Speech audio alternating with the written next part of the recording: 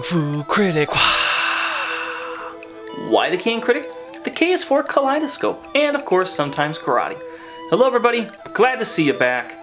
We're going to be doing something a little bit different today. We're not covering a film. I love Fu in film, it's a great medium, and of course the practical aspect of learning Fu is always good. But, what if Fu is used in different mediums? What if it was used in a comic book? That's right, I was recently gifted this by Vaughen-Davies, thank you so much, so I could read it and give my interpretation of how I felt this came out. Now it's very interesting to me because I never thought about the medium of Kung Fu being used in a comic book, and I'm sure this isn't the first time, but how are they going to handle some of the more interesting aspects and make it pop out from the rest? Well, Vaughen-Davies, practicing martial arts for the last 18 years, has made sure that all of the moves represented in the book are actual practical moves. Great effort done there. And the fact that this is based on the Legacy of Fang Chi, the developer of White Crane. Now, let's go through the cast and then take a look at this interesting historical but also a little bit of fiction story. Who do we have? Fang Chi, our heroic heroine. Fang Hung, her father. The evil Lung. Mu, her nanny. Wang, the ball general. Sun Zin Wu, the secret mystical monk. And Pan the madman. That's our cast. Now, what story do we have? Our story picks up as Fang Chi and her nanny are running through the woods to go to a temple. For what purpose, we don't know yet. After arriving, and just before we find out what's going on, we cut to 3 months prior with her father. Typical teacher-student, father and daughter relationship. Daughter says, I know better than you, I'm great at Kung Fu, step on back, old man. And of course, he's saying you don't know enough, you know outer strength, not inner strength.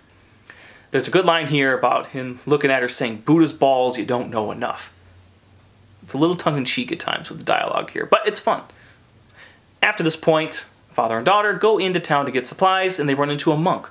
He says that they've seen a lot of evil doings just outside of the temple. Will you please come help? Her father says of course, but sends Fang Chi home. Fang Chi, returning home and becoming quite frustrated, decides to go back to the temple. Now, this is where we left off in the beginning. Just as she gets in, her father is decapitated by the evil Lung with his black sword of death. Very gruesome, very graphic. And then after this point, she decides, what are we going to do? We're going to have revenge. Come on, it's a Kung Fu story. You know we have to have revenge in there. After this point, she goes back home and on a mystical night sees a white crane. Ooh.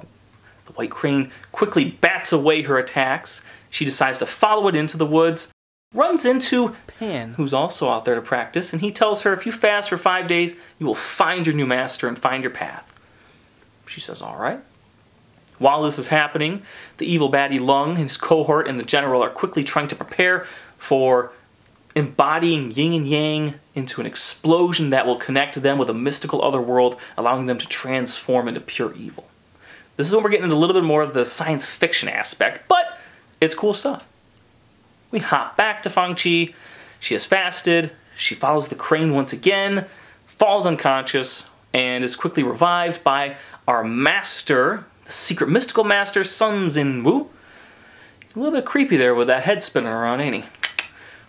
After this point, he builds her back up to health, starts to teach her how to build your inner core strength so she can have the energy that she needs to understand, comprehend whatever this new white crane style is that she's going to discover. Of course, at the end, there's a cliffhanger.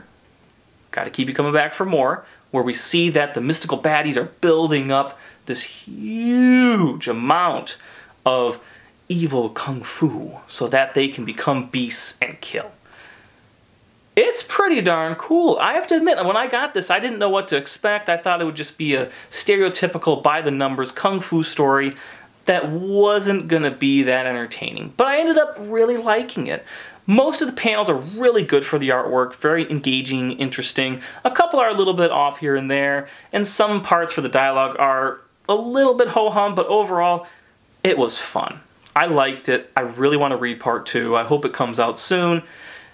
You can find this book on Amazon. Just type in White Crane comic book or White Crane graphic novel. It'll bring it right up. We're also going to add a few links, so if you want to go directly to their site, or if you want to pick up a few extra cool things like their t-shirt or whatever, they've got a lot of cool stuff. So I'm really hoping you're going to check it out. And thank you so much for listening. Thank you for the book.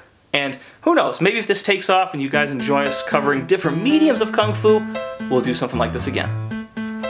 Thanks again. Take care. Everybody's favorite spot.